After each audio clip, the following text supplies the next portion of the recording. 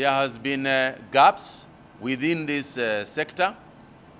We have even asked the criminal department, the criminal investigations department, DCI, to intervene in the system, because we understand there are people who, very surprisingly and very immorally, are actually selling blood, sometimes even outside the borders of this country, and that is just making the situation even worse than it would otherwise be. As Governor Kuti has... We realized we have gaps, and today's meeting, therefore, is to address those gaps. The gaps start with the issues of governance at the blood transfusion service. It also, and the blood transfusion service is managed at the national level. How do we strengthen these linkages and to ensure that services at the county is strengthened and counties are also empowered to be able to provide adequate, safe blood for use at the county level?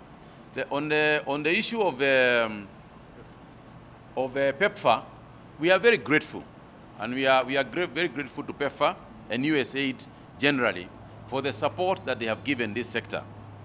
And I think it is good for us to call a spade and take responsibility, because the transition from PEPFAR funding to Kenya government funding is what did not occur as it was supposed to occur.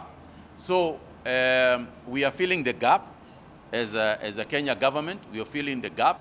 Even as we wait for Parliament to enact the proposed law that we are going to take to them, we are also going to be taking measures to, through regulation, create a framework that can immediately embark on the changes that we want to make, so that when the law is passed, we will simply transit into that framework legally. But that is not the fact that we are waiting for the law to be enacted does not mean that we cannot immediately start making changes. We are also very happy. The issue of the bill in Parliament, and we want to manage blood not as a department in the ministry, but a standalone authority within the ministry, as a saga within the ministry, because clearly we have not been giving sufficient attention to this area that is so critical.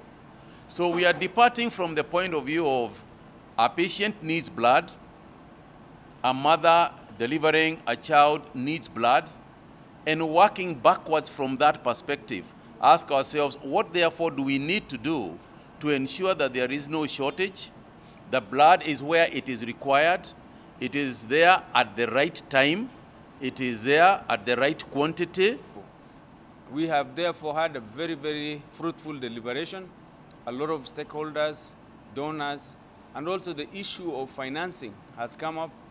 We know that the donors are pulling out of Kenya for various reasons, because Kenya is now a middle income country. And therefore, how do we as a country also step up to be able to step in financing not only blood but other medical products? Specifically, the World Bank has been willing to step in and assist, even as we try to transit again the second time